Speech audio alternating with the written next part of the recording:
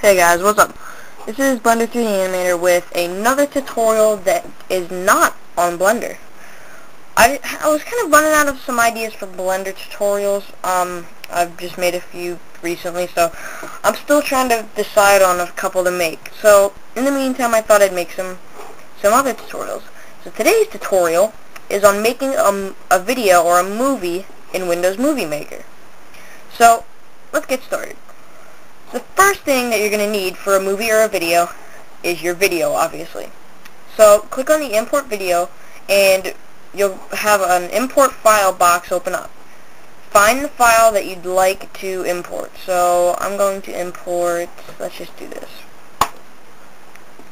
So now, depending on how long your clip is, it'll take a couple minutes or less than a minute to import the files.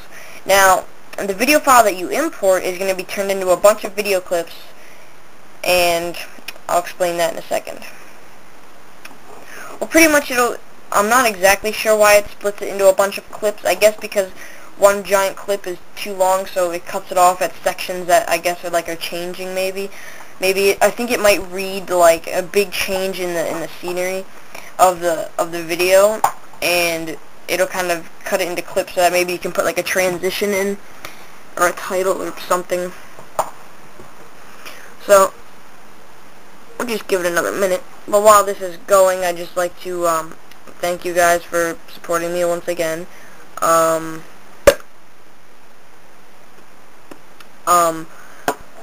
need a couple more subscribers, guys. Come on, you gotta help me out a bit. I'm stuck at 12. I've been stuck at 12 for a couple days.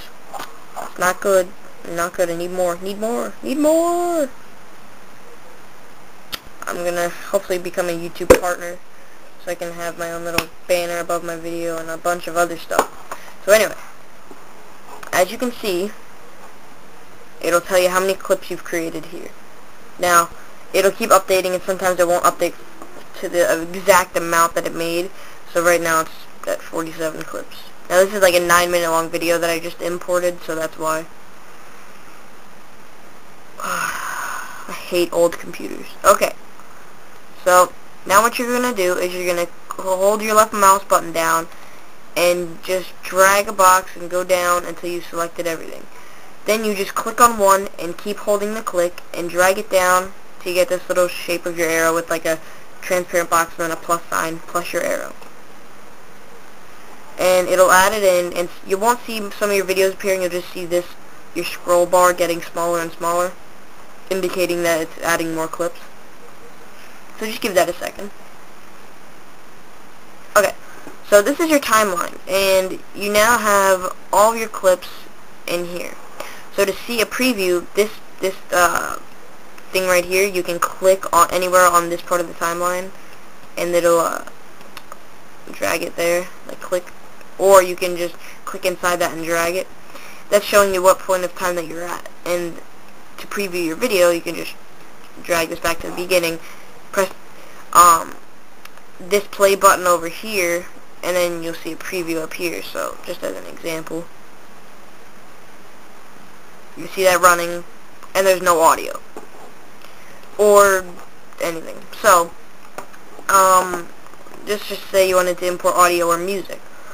I usually have a bunch of problems with MP3s. MP3 files, it's ridiculous. It's all the time a bunch of stupid, it's ridiculous. So, I think what I used was,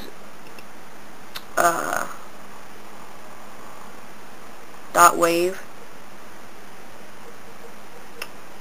Yeah, I think I used .wave, or WAV, or .wav. I don't have any files out of that, so I'm just going to leave it at that. And, what you can do is you would just it would just be like a note here, like one of these, except it would look like a giant note, and you click and drag it down into your audio music thingy timeline part right here. So say you want a title added to your video. What you do is you make sure this is down and make titles or credits. Click on that. Sorry, it just goes so slow when I have one. Alright, So you can add a title at the beginning of the movie, before the selected clip, on the selected clip, after the selected clip, or credits at the end of the movie. So if you click on a clip here, you can add one before the clip, on the clip, or after it. I'm just going to add one to the beginning of the movie, and then you type in your stuff. So let's say, "Hi YouTube, thanks for watching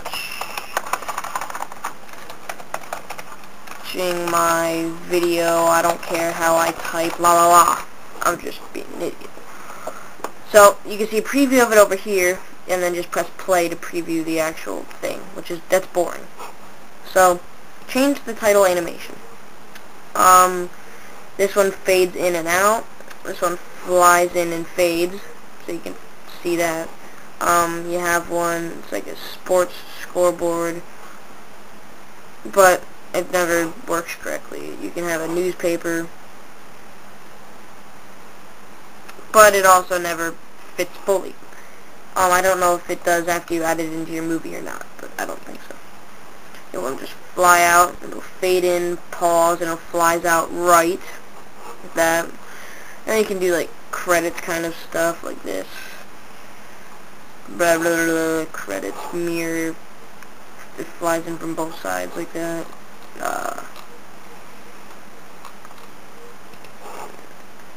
You can have a big banner coming in. You can have it filled with paint. So it's kind of a neat one. Kind of drips down. Now, if you want, you can change the text font and color. So let's just change it to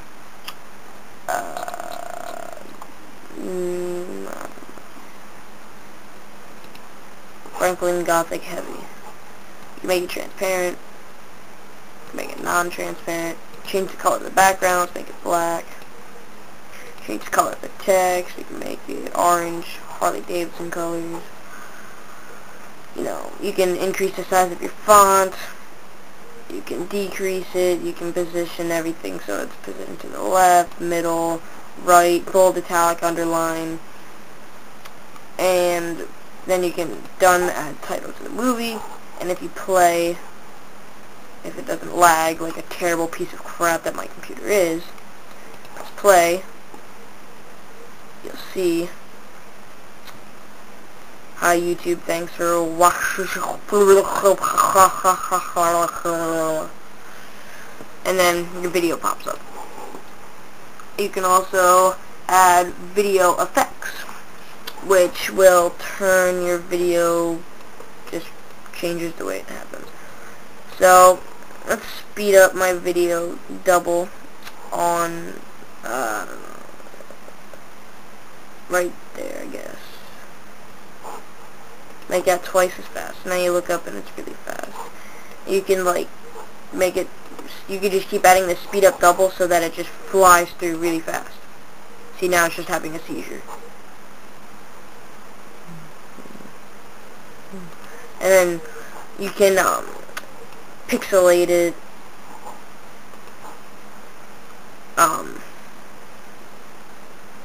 Yeah, you can now see its crappy quality. Can mirror the vertical. So now it's like upside down. You can make it change colors and whatnot like this.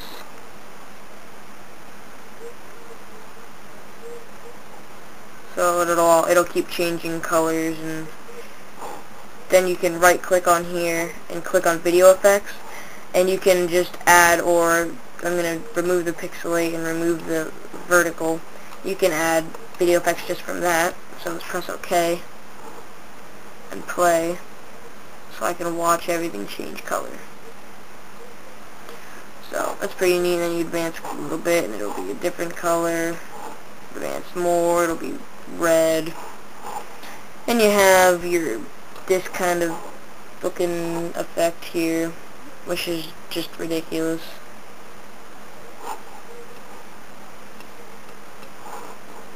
You can't see anything at all.